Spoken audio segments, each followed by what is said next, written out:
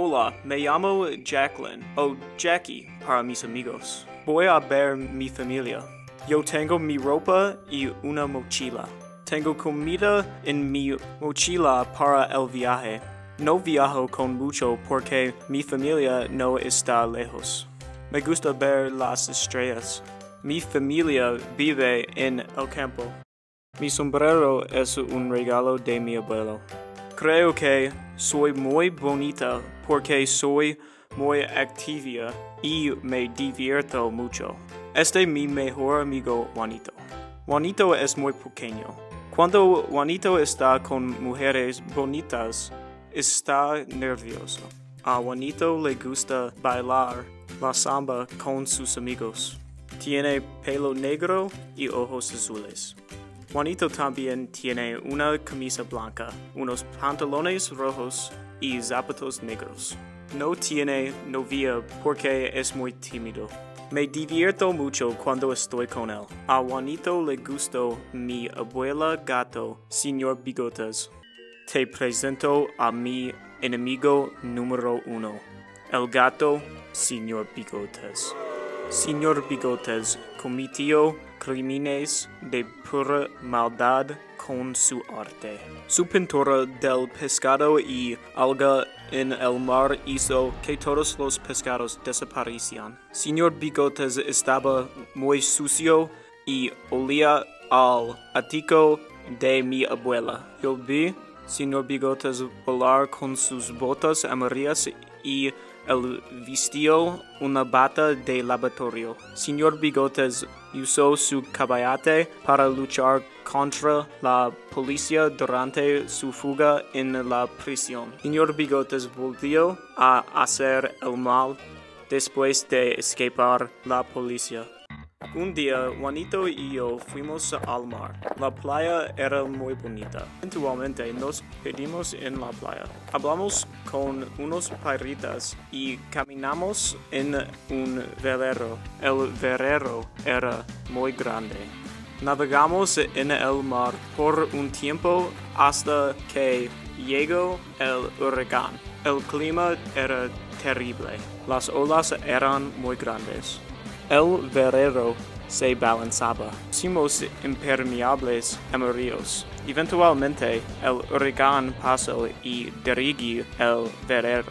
Fue muy divertido. Después de regresar a la playa, apareció un arco iris sobre el velero. Juanito y yo entonces nos dimos cuenta de que el huracán lo hizo el señor Bigotes. De repente, un lagarto verde gigante salió de la arena y atacó a Juanito y a mí y a nuestros nuevos amigos piratas. Juanito y yo empezamos a escapar del lagarto gigante, mientras el lagarto gigante comía a nuestros amigos piratas. En ese momento, supe que señor Bigotes era malvado otra vez. De repente, el lagarto apareció frente a nosotros.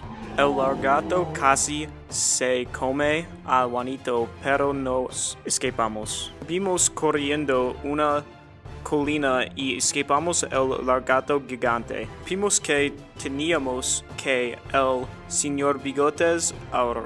Decidimos ir al último lugar donde vimos señor Bigotes, la casa de mi abuela. Señor Bigotes vivía en el ático de mi abuela por un tiempo cuando era un buen gato. Juanito y yo llegamos a la casa de mi abuela y corrimos al ático. Finalmente vi al señor Bigotes y peleamos hasta la muerte. Señor Bigotes estaba preparando. Casi había terminado con su obra de arte, un reloj de arena. Mientras hacía su última pintura, un reloj de arena apareció frente a él.